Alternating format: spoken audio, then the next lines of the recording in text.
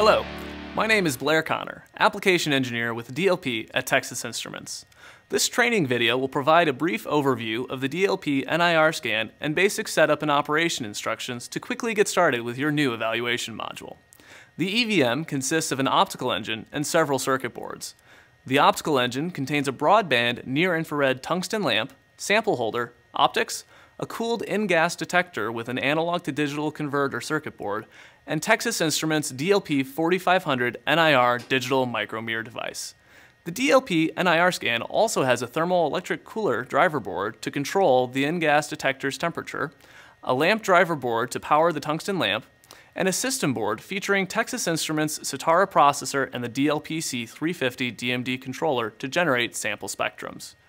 To set up and use your DLP NIRscan evaluation module, you'll need a 12-volt DC power supply, USB cable, and computer with an internet browser. First, plug in the 12-volt DC power supply and wait for the lamp to turn on. Next, connect the USB cable to the EVM and computer. You'll notice two USB connectors on the DLP NIRscan. One port connects to the Citara processor and the other connects directly to the DLP C350 DMD controller. Use the Citara's USB port to operate the DLP NIRscan as a spectrometer.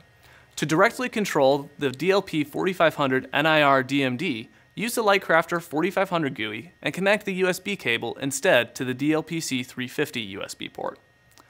Now that we've set up the DLP NIRscan, we'll open its software and measure a sample with the Quick Scan feature.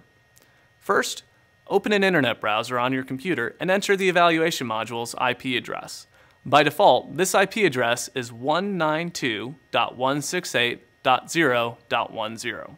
Please note that the EVM uses RNDIS drivers and the computer could take several minutes to recognize the device. When the EVM homepage loads, you'll see several icons: Quick Scan, Custom Scan, and Information. Clicking the Information tab takes you to a new page and will show you the NIRscan software version, and also provide links to the user's guide, reference design files, and technical support. You'll also see two navigation buttons at the top right corner, a back button and a home button. We'll go back to the home page so we can take a quick scan of our sample. Now we'll click the Quick Scan button. First, you'll need to take a reference scan. If you're using cuvettes, place an empty cuvette in the sample holder and click Run Reference Scan. If you're instead using a transparent or semi-transparent sample, leave the sample holder empty and then click Run Reference Scan. After taking the reference scan, place your sample in the holder and click Perform Scan. Now that we've placed our sample in the holder, we'll click Perform Scan. Once the scan is completed, a graph will appear showing the sample's absorbance. From this point, you could either run another scan or download the data to your computer. You can download the data by clicking Download Spectrum Data. A new tab will open a text file that you can download to your computer by right-clicking with your mouse and selecting Save As.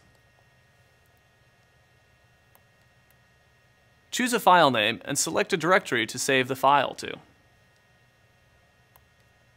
You can use this downloaded data to identify an unknown material by comparison to a catalog of spectral characteristics, determine the presence or concentration of a substance in a sample, and much more. We've now gone over how to set up the evaluation module, take a quick scan, and download the spectrum data. Please read the user's guide to learn more about the evaluation module. If you have any other questions about the DLP NIRscan or DLP technology, please visit our E2E forum online. Thanks for watching.